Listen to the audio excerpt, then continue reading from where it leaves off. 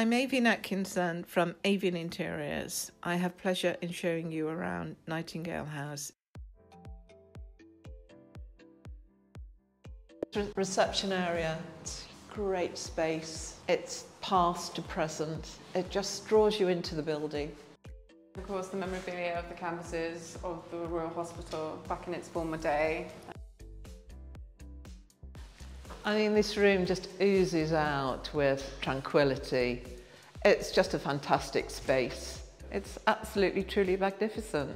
And all the beautiful colours in the stained glass windows, it's so warm and rich that we just felt that the Harrods screen just kind of really showcased those windows. The artwork was themed on great architecture on this floor to tie in with the beauty of the building. A lot of the Grade 2 listed features are seen and visible on this floor.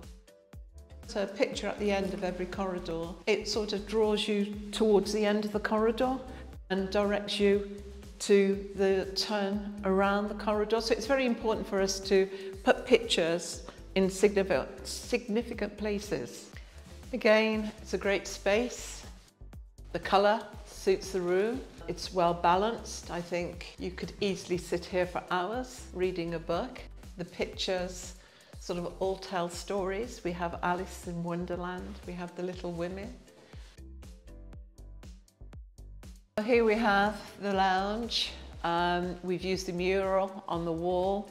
That sort of creates a lovely talking point.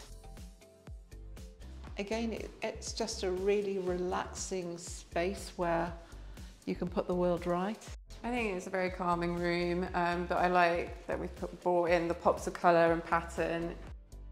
And then the pictures, we brought classic William Morris, that kind of ties in, I think, really well.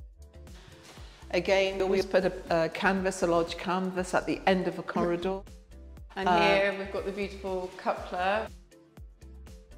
And this room is the cinema room. Obviously the blue ties in with the corridor, but we wanted the cinema to be really rich and snug and cosy. It's a fun room. Well, it's classic cinema chairs, the pillar box red, and then the artwork is of classic, famous actors and actresses.